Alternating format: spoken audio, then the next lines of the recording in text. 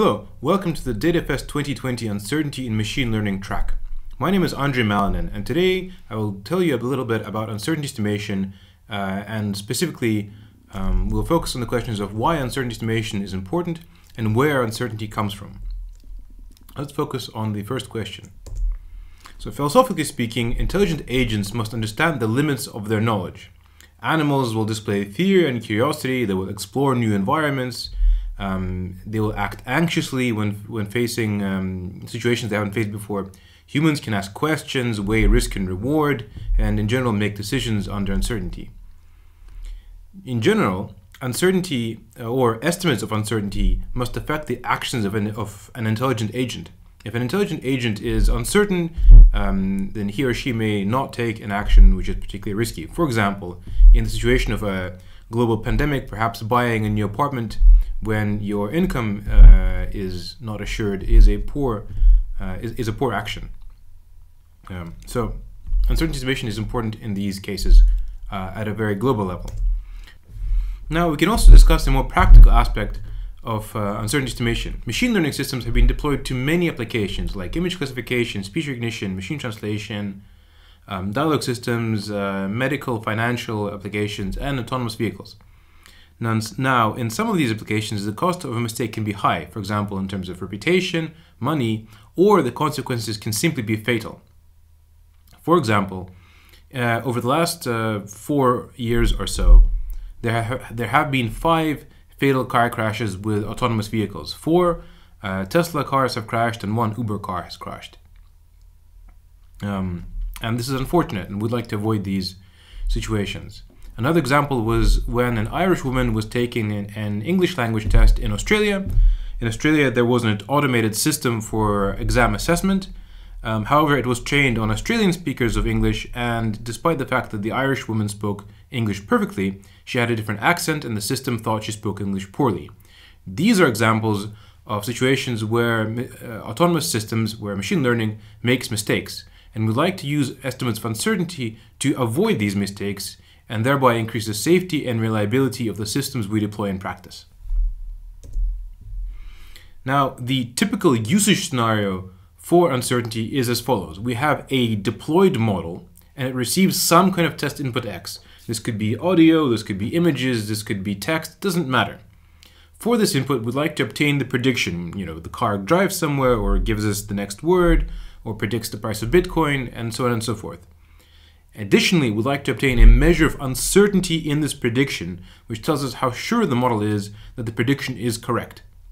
And based on the prediction and the estimate of uncertainty in the prediction, we'd like to take an action. Either reject the prediction, accept the prediction, stop decoding a sentence, modify our reinforcement learning policy, do extra exploration, maybe ask for human intervention, or perhaps deploy active learning.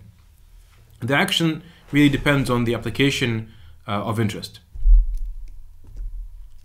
So, having established that uncertainty is important in order to increase the safety of systems and avoid mistakes, we now have to examine the question of where uncertainty comes from. Why can systems be uncertain in general? Now, in general, there are 2 sort of idealized sources of uncertainty. One is data uncertainty, and the other one is knowledge uncertainty. Data uncertainty is often also called aleatoric uncertainty, and knowledge uncertainty is often also called epistemic uncertainty. However, we'll stick to data and knowledge because, in my opinion, these are slightly more clear terms than aleatoric and epistemic. So let's focus on data uncertainty. We'll use this synthetic example with 3 classes to describe the situation. So imagine you have 3 Gaussian distributed classes. Let's say they stand for the digits 1, 2, and 3, for example, or anything really. Now, in this particular case, the classes are non-intersecting, and the green test point can clearly be attributed to the second cluster, or the second class. However, if the points are intersecting, we can no longer tell to which class the green dot belongs. Maybe it's class 2, maybe it's class 3. So in this area of the input space, the features of the green dot have attributes of multiple classes. The classes are overlapping in this region, and we cannot tell apart which class it is. So examples of this on hand-drawn digits is, for example, on the top you have the digits 1, 2, and 7 drawn distinctly. They're easy to separate. On the bottom, you have the digits 1, 2, and 7 written in a very messy way, so such that they are hard to discriminate. This is an example of data or aleatoric uncertainty. In general, data uncertainty is when you have for classification, data uncertainty is when you have two or more classes which are overlapping and you cannot distinguish it. Just like this cat dog, it's both a cat and a dog, but it's neither. This is data uncertainty for classification.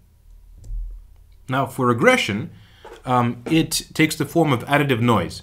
So let's say you have some underlying function you're modeling. For example, sine 2x plus x over 10. Then we add to this underlying function noise which has Gaussian noise, zero mean Gaussian noise with a standard deviation which is a function of x as defined in image B. So sigma x equals 0.02 plus 2 over modulo of x squared plus 1. So this defines the true level of noise. And if we sample data from this distribution with mean as defined in image A and standard deviation as defined in image B, we'll have the data points described in image C on the right. So clearly, in the center around 0, all the data points are highly noisy and it's difficult to make out the underlying function there, even though the underlying function is still sine 2x plus x over 10. Now this additive noise is data uncertainty for regression. Now this additive noise can be homoscedastic or input independent, where sigma x takes some constant value. Or it could be heteroscedastic or input dependent noise, where the level of noise depends on the input. There's some function, for example, 0.02 plus 2 over x squared modulo plus 1, which describes the level of noise. Now, all of this discussion doesn't talk about any models. We're talking about the data, the underlying data itself. Data uncertainty is a property of the data. So, now we've discussed data uncertainty. Now let's talk about knowledge uncertainty. So knowledge uncertainty is now a property of the model. And it pertains to regions which are either out of distribution relative to the training data, or regions which are sparsely covered by training data. Let's focus on the first case. So here you have, with the red points, they represent our training data, and in this region we understand the nature of the inputs and so on and so forth. But we receive a test input which is very far from the training data. And in this region we have no training data. We don't know anything about this region of the green point. It could be a new class, it could be the same class, it could be maybe one of the other classes. We don't know because we have no training data there. So our models, whatever they are, can make mistakes, which are either very big or very small, but they can very likely to make mistakes far from the training data. This is an example of dataset shift or out-of-domain inputs or anomalous inputs. You can describe this in many ways. But the point is that the test data comes from a different distribution to the training data.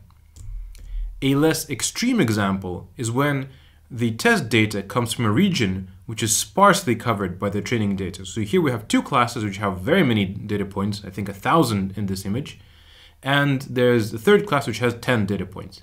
Clearly, in the region of the third class, we understand this area far worse than the other two classes, and we can misestimate decision boundaries, maybe make mistakes. Maybe they won't be as great as in the previous example, but we can still make mistakes in regions where we have very few training examples.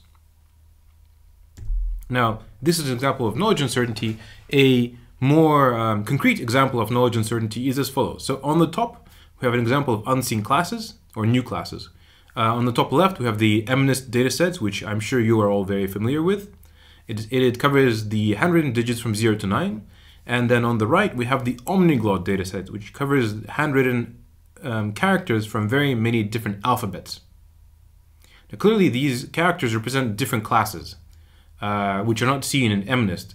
And our model simply can't classify them correctly at all because it's never seen anything like it. Although some characters can look similar to certain digits, like the 9 and the 9 looking character in omniglot. That's a very extreme version of knowledge uncertainty. Now, on the bottom row, we have examples of this sort of data sparsity issue. So on the bottom left, we have examples of 1 and 7, where 1 is drawn as a single line and a 7 doesn't have a crossbar. And let's imagine that we've only seen 1s and 7s like this. Suddenly we have test inputs, which are 1s and 7s, but 1 has a little hat and the 7 has a crossbar. Now, in this case, our model may confuse the 1 with the hat with the 7 without a crossbar, because it's never seen a 7 with a crossbar. Or maybe it'll generalize appropriately based on the shape of the remainder of the 7. We don't know what will happen, but in general, this represents a situation where the model can make mistakes because it has seen very few variations of these classes, because the training data covered these particular regions sparsely. Now, an extreme example of knowledge uncertainty, which I think is fun to do in a real live lecture, is to show people this Rorschach test. So this image comes from a Rorschach test, and typically people are asked what they see here, and people can say many different things: an angel, a demon, a child with wings and a burning head with flying raspberries around it. It doesn't matter. People will say very different things. Somebody will say goats, 2 goats butting heads or something. The point is, this image doesn't represent anything, but at the same time, if you ask different people, they will say different things, because this image is out of distribution for every single person, and they will say things which are consistent with their own internal, I don't know, quirks of their minds, the associations, and so on and so forth. Similar things will happen if we ask different models. And this will become very important when we talk about how to estimate knowledge uncertainty in the next lecture. So some more examples to give you a feel for what data and knowledge uncertainty are. So for example, in speech recognition, when you enter a noisy room or a room with lots of speakers, echo, and so on and so forth, making it very hard to understand speech, this is an example of data uncertainty. In machine translation, often a sentence can be translated in very many different ways. The distribution is fundamentally multimodal. Or the next word, there are multiple possible next words in a translation. For example, synonyms. These are examples of data uncertainty. In object segmentation, often you have data uncertainty at object boundaries, because the boundary may belong to one object or a different object. You don't know which object exists because it's on the boundary. And finally, in regression cases, let's say you're taking measurements of somebody's temperature and there's noise in the measurement. That's also data uncertainty. Now, knowledge uncertainty for speech recognition or translation would be if somebody's speaking a foreign language. Let's say you're in a very quiet, nice room, no echo, very good acoustic conditions, but the person speaks a language you don't understand. Let's say Sanskrit or Latin or some other dead language, Minoan. And you just don't know, and you just don't understand what is being said. That's knowledge uncertainty. For segmentation, is an unknown object. For image classification, an unknown object. For depth estimation, it could be a new environment, and so on and so forth. In general, knowledge uncertainty represents various forms of dataset shift and data sparsity problems. So, summarizing, data uncertainty represents a form of known unknown. We know regions which have high data uncertainty, such as regions of class overlap or regions of high homoscedastic or heteroscedastic additive noise. But our model understands that it can't give accurate and dependable predictions in this region. Knowledge uncertainty is a form of unknown unknown.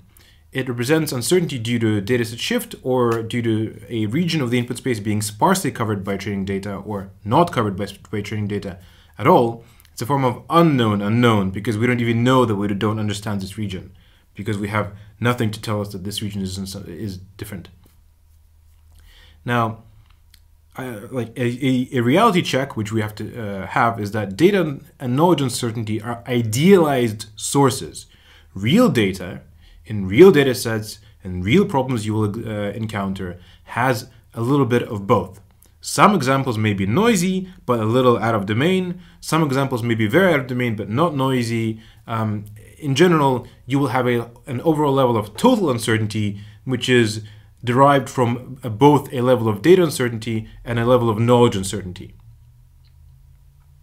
Now, the reason we care about separating these two sources is that an appropriate action depends on the source of uncertainty. So for example, if we are trying to detect errors, we care about total uncertainty because it doesn't really matter why we're making an error. All that matters is that we are uncertain in the prediction we're making. But if, for example, we're trying to do anomaly detection or doing active learning, where it's important to collect new training examples which we haven't seen before, we need to look for examples with a high level of knowledge uncertainty. So thank you. This brings us to the end of our first video. Hopefully you've enjoyed it and learned something cool, and stick around for the next one. Thanks.